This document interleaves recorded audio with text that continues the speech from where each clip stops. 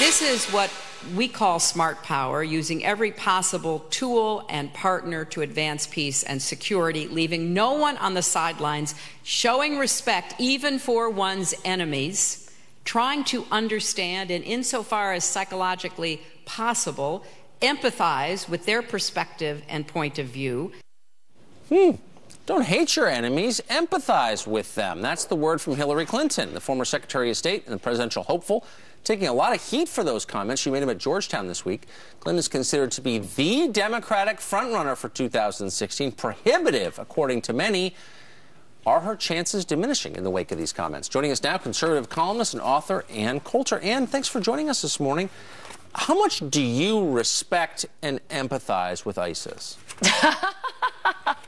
Excellent way of putting it. No, I liked your comments. I think it's a good start, and maybe we could now get her to empathize with her enemies, the American middle class. We'll start with ISIS and move into the poor middle class and working class Americans who can't get jobs thanks to Democratic policies. They have no sympathy for the American middle class. This is the kind of comment that I think a well-paid flack could explain. You know, explain away. But you have to constantly explain this one. Well, that's the thing. That's exactly my point. Would her husband have ever said something like this? No, she's getting to be like Joe Biden with these comments. And then she did the follow-up on Obama's "You didn't build it." What did she say? Something along those lines. No corporation. Right, and she knows because she was poor. This is someone who hasn't driven a car or made her own breakfast in 30 years. But she was desperately poor there, trying to make the note on 2 multi-million-dollar houses. So, what does this bode for her presidential campaign, which we all assume is about to kick off earlier in the year? I do not think that she is the automatic nominee, which we're being told mostly by MSNBC, but their argument is we owe her. Well, no, we don't owe her. You're the ones who dumped her for trophy wife Obama. What, the rest of America is supposed to feel guilty over that?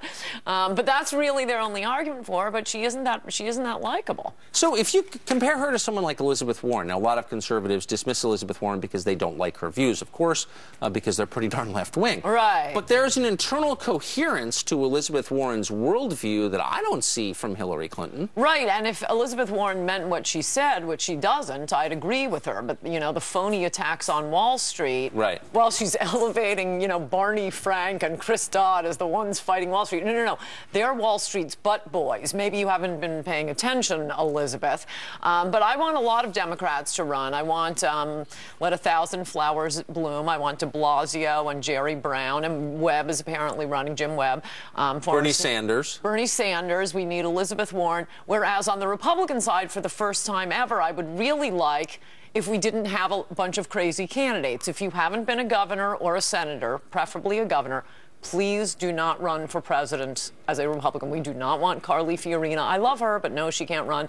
Same thing with Ben Carson, fantastic surgeon. I never wanted Ronald Reagan to be my surgeon. We can't have congressmen. No wasting time. It's down to Romney, Ted Cruz, Chris Christie, or Scott Walker. That's it, Republicans. It's going to be a long campaign season, and that's the reason I'm just so glad you're here. And I hope that you will come back often. Ann Coulter, thanks a lot for joining us. Good to see you.